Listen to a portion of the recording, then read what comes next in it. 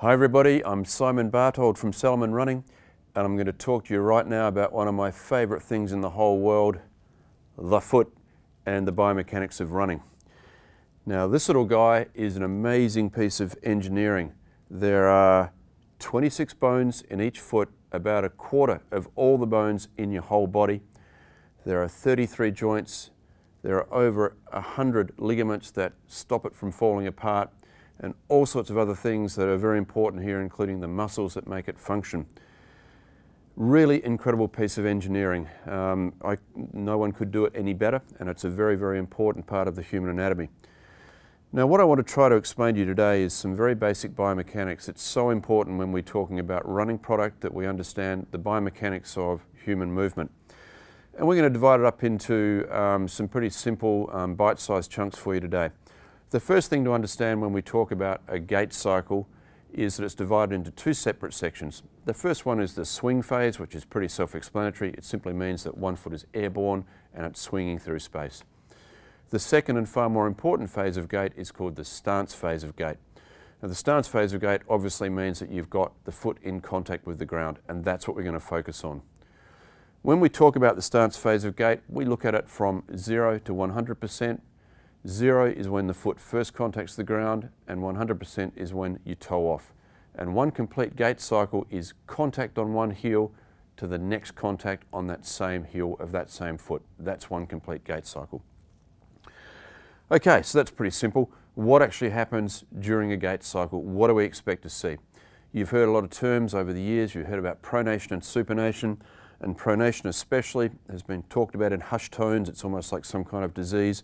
But the most important thing you need to know is that pronation of the foot is completely and utterly normal. And if you don't pronate your foot, you won't run or walk properly. So it's very, very important.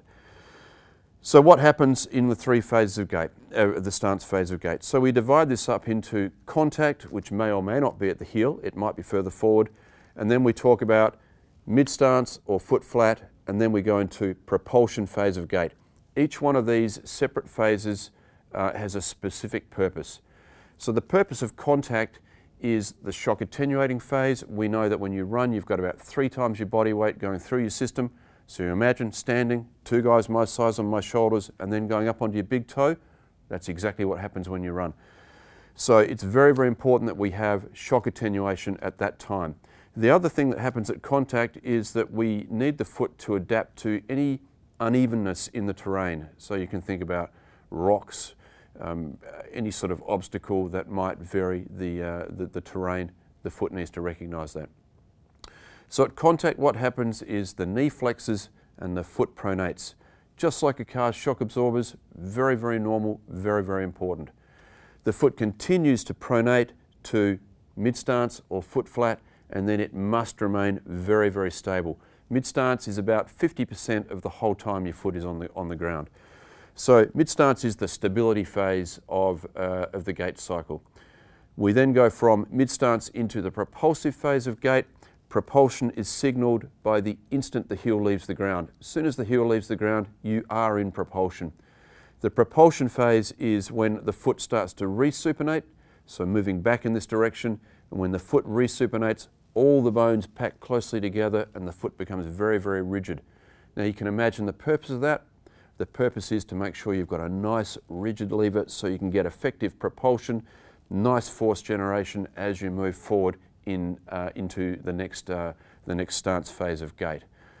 So that's it. It's actually pretty simple if you break it down and you think of contact, mid-stance, propulsion, and exactly what the foot is supposed to be doing at each one of those times.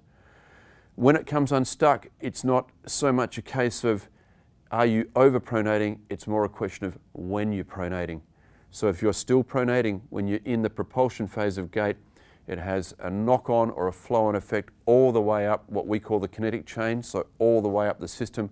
It affects your knees, it affects your hips, it affects your low back. So the timing of those events is incredibly important. That's probably enough for now. In another video, we're going to link this into how you might build footwear that assists with this normal and very important foot function. So bye for now.